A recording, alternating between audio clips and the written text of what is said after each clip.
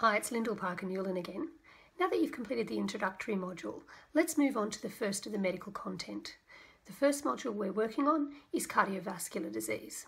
Now, this is obviously a really important topic. In Australia, it's a major cause of death and disability, with 1 in 6 Australians suffering from cardiovascular disease. Every 12 minutes an Australian dies of cardiovascular disease, and it's responsible for 500,000 hospital presentations and 30% of all deaths. So it's not surprising we're going to tackle this topic first. In regards to cardiovascular disease, it's obviously a very good exam topic. There's the chronic management and preventive factors with cardiovascular disease.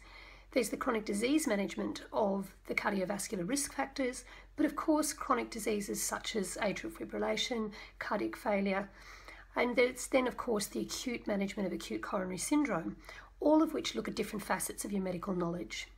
From a skill point of view, ECGs are an easy target for the exam, and knowing that your ECG skill is top quality is obviously very important.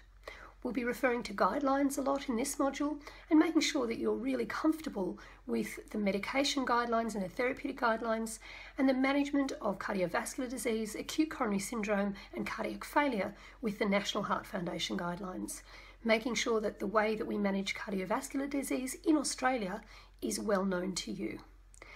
So get ready for a busy couple of days as we focus on cardiovascular disease, but the first thing we're going to do is start with some background of the size of the problem, who's at risk, and what we might do to manage that risk. Look forward to discussing more with you soon.